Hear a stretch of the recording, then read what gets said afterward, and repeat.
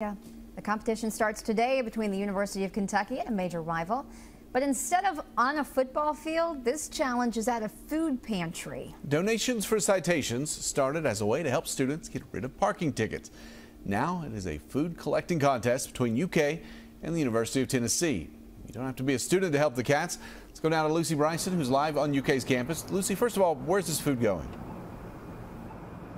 Well, Victor and Kristen, all of the donations are going to be going to UK's Big Blue Pantry. You can donate 10 non-perishable food items or hygiene products, and you're going to be able to wipe away a parking ticket that you got on UK's campus. If you did, that is $30 or less. It's all in the name, Donations for Citations. It's exactly what it sounds like. And like we mentioned, you can help the University of Kentucky beat the University of Tennessee. I'm going to tell you about how to do that in just a second.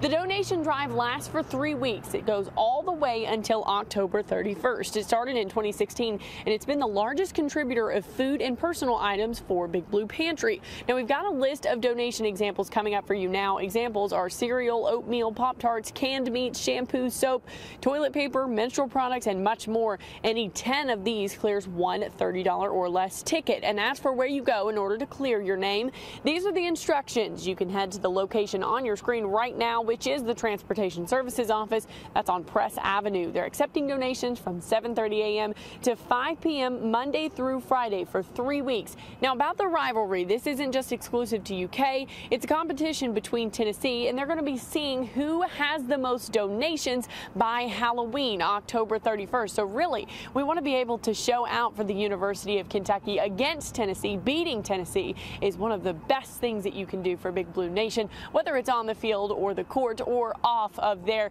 We all still want to make sure that we're trying to beat Tennessee. So if you want to contribute and you want to clear your name of any tickets, this is the perfect couple of weeks to do that. For now, live in Lexington, I'm Lucy Bryson, WKYT.